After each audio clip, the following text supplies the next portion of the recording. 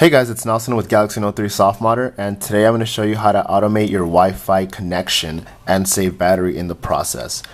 So if you're like me, you forget to turn off and on Wi-Fi. When you leave your home, sometimes you just forget to turn it off, and that wastes battery because it uses GPS to find other networks that it wants to connect to. So I'm going to show you guys how to automate so it can turn off and on, and so you guys can save battery in the process. So the application is in the Play Store, it's free. If you want to find it, you're going to have to type in Wi-Fi Hotspot On and Off Manager, but the actual application is called AVG Wi-Fi Assistant, which is right here. So you'll see it as Wi-Fi Assistant. So once you download it, you can open it up. There it is, AVG Wi-Fi Assistant. You'll see all the networks that you're currently that you've connected to in the past. So you'll see all of them there.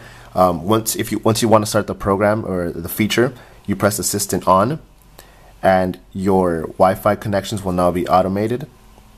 You can select the Wi-Fi network that you're currently connected to, and here you'll be able to enable or disable automatic connection, or not have automatic connection, or to turn it off when you leave.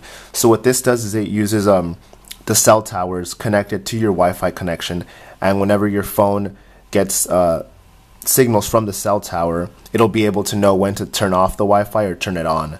And here at the location, you'll be able to see the cell towers that it uses in order to turn off the Wi-Fi or turn it on. So anytime you're in the vicinity of that network, your device connects to the Wi-Fi, and once you leave, it turns it off. And it doesn't use GPS, which is what wastes battery, so you'll be able to save a lot of battery using this application. Alright, well thanks guys. Don't forget to like, comment, subscribe, and check out the full tutorial over at Galaxy Note 3 softModder. Alright, thanks.